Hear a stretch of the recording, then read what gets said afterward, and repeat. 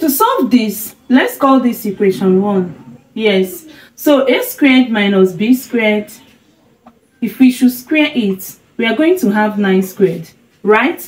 So a squared minus b squared squared is equal to 81. This is JJ Online Maths class. If this is the first time you're tuning in, you are highly welcome. Let's get to the board and let's solve what we have on the board. All right. So, but there is an identity for something like this. Yes, there is this algebraic identity that a minus b squared is equal to a squared plus b squared minus 2ab.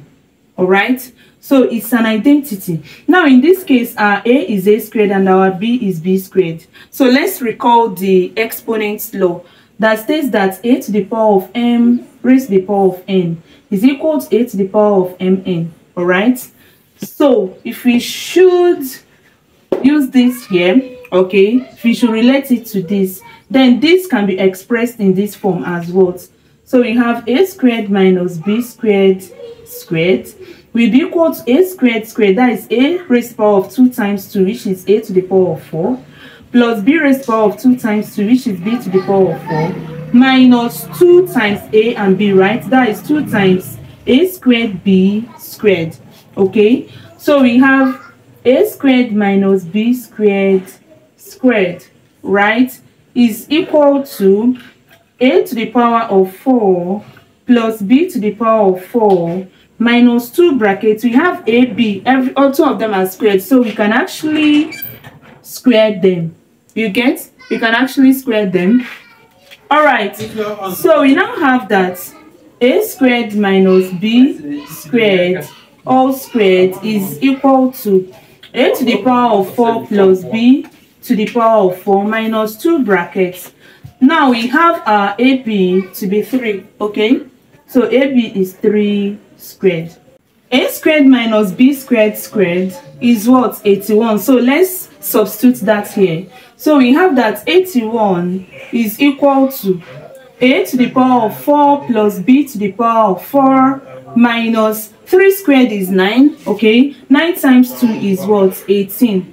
So we can say that 18, this minus 18 will cross the equation sign to become plus 18, right? So we have 81 plus 18 is equal to a to the power of 4 plus b to the power of 4. So 81 plus 18 will give us 1 plus 8 is 9 and 8 plus 1 is 9. Now 99 is a to the power of 4 plus b to the power of 4. Let's call this another important equation, that is equation 2. Now recall the algebraic identity that a plus b squared is equal to a squared plus b squared plus 2ab. Okay, now what if we have a squared plus b squared squared is now going to be what? A squared squared, which is a to the power of 4 plus b squared squared, right, which is going to be b to the power of 4 plus 2 multiplied by a squared plus b, a squared b squared, right, a squared b squared. All right, so we have that a squared plus b squared all squared, all right, is equal to a to the power of 4 plus b to the power of 4 plus 2 brackets ab squared. So we have a squared plus b squared squared is going to give us a squared plus b squared squared will give us a to the power of 4 plus b to the power of 4 is 99. Okay, plus 2 brackets, our ab is 3. Recall, our ab is 3 is given, so 3 squared.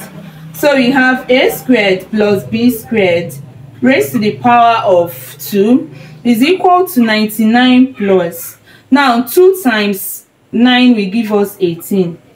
So if we solve, we have that a squared plus b squared is equal to 8 plus 9 will give us 17. So we write 7 and carry 1. 9 plus 1 is 10 plus 1 is 11. All right. So we have, permit me to bring this to this point. So this is what we have. A squared plus b squared squared is equal to 1, 1. Now let's take the square root of both sides of this equation. If we do that, we have that square root of this place will give us what? A squared plus b squared is going to be equal to plus or minus square root of 117. All right, so a squared plus b squared is equal to plus or square root of 9 times 13. So we have a squared plus b squared is equal to plus or minus square root of 9 will give us 3 root what? 13. So this is what? A squared plus b squared. All right, don't worry, just stick with me and see how we are going to bring out the results from this place. All right, but before that, if this is the first time you are coming across this channel, please click on the subscription button and on your notification bell so that you'll be notified anytime I upload a new video. All right, thank you so much. So now let's use this identity that a plus b all squared, right? Since we now have value for our a squared plus b squared, we are going to get it from here. Is what? A squared plus b squared plus 2ab. Now we have value for this and we have value for this, so we can actually get this. All right, now let's go. We have a plus b squared is equal to a squared plus b squared is what? Plus or minus 3 root what? 13 plus 2 brackets, our ab is 3. So we have a plus b squared is equal to plus or minus 3 root 13 plus 6. Okay, all right, now we have a plus b squared is equal to 6 plus or minus 3 root what? 13. Okay, now from here we have two values of our a plus b squared, right? So a plus b squared is equal to 6 plus 3 root 13. Okay, we need to also wipe here. That is, you're going to take the plus, or what?